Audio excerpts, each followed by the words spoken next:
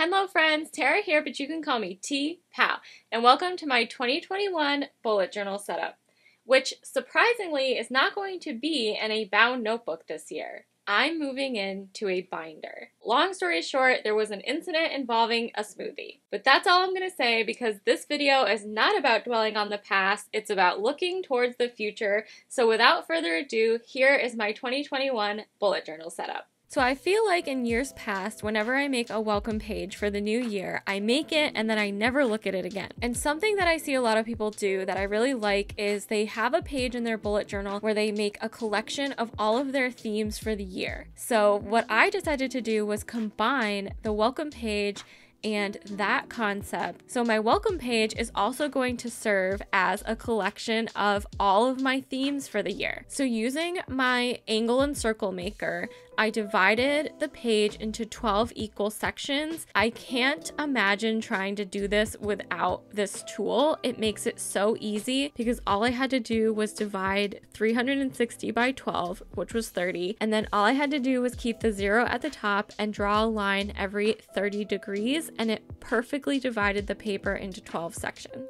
So at the end of every month, I'll come back to this page and I'll draw something in each section that represents that month's theme. And then at the end of the year, it'll be a collection of all of the themes for that entire year. So with that in mind, I decided to keep the design of the page super simple with a black circle in the middle with the year written in gold. And surprisingly, my favorite metallic pen these days is this very inexpensive Uniball Gel Impact 1mm metallic pen. I actually got it at Walmart in a pack with gold, silver, and white. And spoiler alert, you'll be seeing this pen quite a bit throughout this setup. Moving on to my 2021 at a glance, I decided to keep the gold theme going and I wrote 2021 in gold. And I decided to add some pink because my binder is a blush pink, so I wanted these pages to mesh well with the design of my binder. So I used Tombow dual brush pen number 761 for this pink. And this is another color that will be reoccurring throughout this setup. Whenever I have to write a ton of numbers, my favorite marker to use is my Tombow Twin Tone in black. I use the thinner side, of course. And as always, the yearly setup involves quite a few tiny numbers. And on this page alone, we have, you guessed it, 365 tiny numbers. And I'm also very happy to say I did not make any mistakes in my at a glance, because that is my biggest fear, is getting to the end and making a mistake and having to start all over again with these tiny numbers. Next is my goals page, which I kept pretty simple to leave a lot of room to write my goals. I kept this color scheme simple as well with gold and black, but instead of using the Uniball pen, I'm using my Kelly Creates brush pen in gold to color in the middle circle. I mentioned briefly in one of my Vlogmas videos that this year I'm kind of looking at my goals in terms of different projects that I'd like to complete, which I've never really done before. But since we are in, quote, unprecedented times, I figured it would be a good year to try something different. But I'm dividing my goals into 4 categories, which are personal, career, fitness, and finance.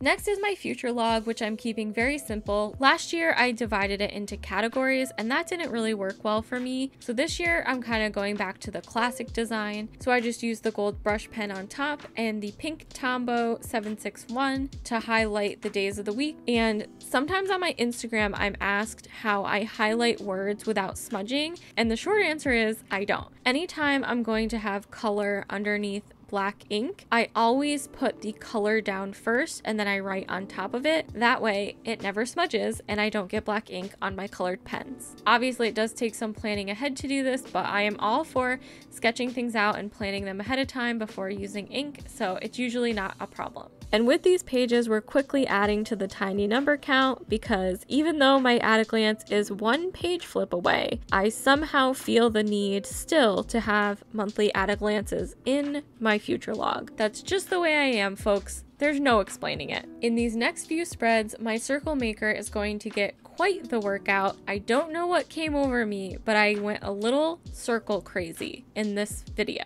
But this is my birthday spread. Some people like birthdays to be in their future log. I like to dedicate a spread just to birthdays. And just like last year, instead of dividing birthdays into the months, I am categorizing everyone by their sun sign. So each box will represent a different zodiac sign. So in the bottom of each box, I've drawn the constellation associated with that sign, as well as the symbol for the sign at the top. I know this is almost exactly what I did last year. The only difference is that I put the constellation on the bottom and the symbol on the top, which is the opposite, but I liked it so much, and so did you guys, that I couldn't think of a reason not to recreate it. The color scheme is also different. Last year it was that dark blue color, and this year it is gold. Continuing with the astrology theme, the next spread is all about the moon. This year, I made a lot of changes to my journaling routine. I won't get into it because I have an entire video about my journaling routine if you're interested, but one of the things that I incorporated into my journaling routine was moon journaling,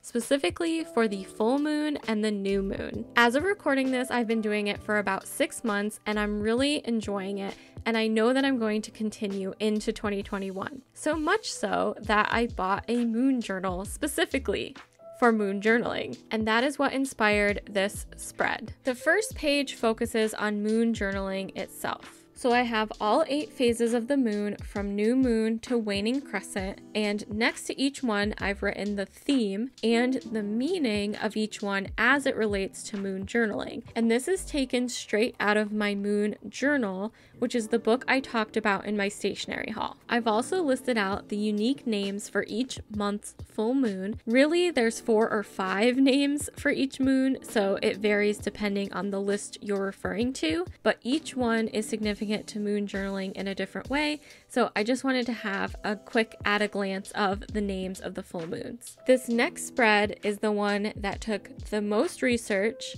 the most planning, and the longest to create. But it was totally worth it because I think it's my favorite of the entire 2021 setup. It is also a reminder of one of the huge benefits to doing my bullet journal in a binder this year. Usually when I use a bound notebook for my bullet journal, it doesn't last the whole year. And I think most people have a hard time fitting an entire year into one notebook. So even though I spend all this time at the beginning of the year making a future log, making an at a glance, blah, blah, blah, I end up having to do it twice, almost inevitably. And this spread in particular, I don't think I could bring myself to do this twice. This is my celestial calendar, which lists the new, full, first quarter and third quarter moon phases, as well as other celestial events like eclipses, the blue moon, all of that good stuff. It has 56 circles for each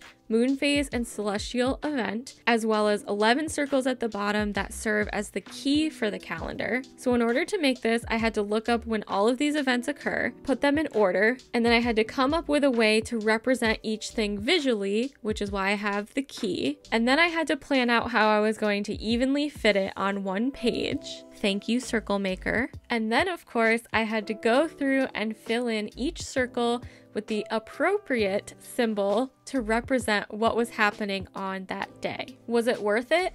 Absolutely. I think it looks great and it's super useful. Would I want to do it twice in one year? Absolutely not. So far, that is the biggest benefit that I have found to moving into a binder for my bullet journal. And to color this spread, I mostly used the gold Uniball pen as well as Tombow brush pens in the colors 403, 565, and 847. These pages look so good together, and it's definitely the spread I'm most proud of. This next spread is kind of a cheat sheet for all of my crystals. And moving into the new year, I want to be a bit more intentional about using them. So on this cheat sheet, I've included from left to right, the name of the crystal, and then the color of the chakra, the zodiac sign, and the symbol of the element that the crystal is associated with. And then I have a symbol representing the best way to charge the crystal. In this case, amethyst does well in moonlight, so I drew a moon. And then I have emotional benefits, physical benefits, spiritual benefits, any crystals that it pairs well with, and then the last column is just general notes. Now, I'm not going to fill out the entire page on camera because even if I sped it up, it would just take a really long time. But when I do the final flip through, you can see what it looks like all filled in. The next few pages are for my weekly journaling prompts. Again, I won't go into too much detail because it's all in my journaling routine video, but basically once a week I do a journaling prompt and I usually curate the list myself. So if you are interested in doing the same prompts that I'm doing, I have a Google document linked down below with all of the prompts for the entire year, or if you want to be surprised every week, on my Instagram at tpowsbujo, I'm going to be posting the journaling prompt every single Sunday, starting this Sunday, January 3rd. Because I knew I couldn't fit 52 prompts on 2 pages, I kind of made this little Dutch door situation in the middle, and just like with the crystals, I'm not going to fill this out on camera, but you'll see the finished product in the flip through. Next is my second to last spread, which is my savings chart. Even though I had good intentions and set this up in last year's bullet journal, I can't say that I stuck with it. This year was crazy, to say the least, for all of us. We had a ton of unexpected expenses. We had a crazy plumbing incident, a major appliance died, and veterinary costs. Those who watch my vlogs know that my dog Peppy has had some health issues this year. So moving into the new year, I'm doing this savings plan that I've done before. The last time I did it, I saved enough to buy my dream car, which is my Volkswagen Beetle, and I really want to make this a priority next year. Even if I have to sacrifice not buying something more fun, I really want to build up my savings again. That's what this spread is all about. I will link the chart that I use down below. I actually double the amounts in the chart, but basically it's set up for people who get paid every 2 weeks. And if you follow the chart, every time you get paid, if you take out the amount it says and put it in your savings, you end the year with $2,000 in your savings account. And some years, when I'm able to, I like to double it so that I can save $4,000. And every time I make this spread, I like to represent it as a little savings jar so that every time I get a paycheck and I put a little in my savings, I can color in a line on my jar and slowly watch it fill up throughout the year. This final spread is my grid spacing diagram. This is definitely not a new concept. I make one of these every time I start working with a different sized dot grid. Sometimes these can seem a bit intimidating to set up, but they're actually really easy. So how I usually start is I number the grid across the top and down one of the sides. The dot grid that I've created is 23 squares wide and 38 squares tall, and then I put a line down the middle vertically and horizontally, and then the colored lines are going to indicate how to evenly divide the grid into boxes. So the blue line is if I wanted to divide it into halves, the pink line is if I wanted to divide it into thirds, and the purple line is if I wanted to divide it into quarters. And I do this horizontally and vertically. And what I discovered is how beautifully and perfectly even these dimensions divide up. I wish I could take credit for this and say that I planned this all along, but it was pure dumb luck that these dimensions divided up so perfectly. Couldn't believe it. And of course, we have to break out the binder for the final flip through. And here you can also see the completed crystal and journal prompt spreads if you were curious. I think the color scheme works really well with my new binder, and overall I'm really excited to use it all year. Thank you for watching my 2021 setup. I hope you enjoyed it.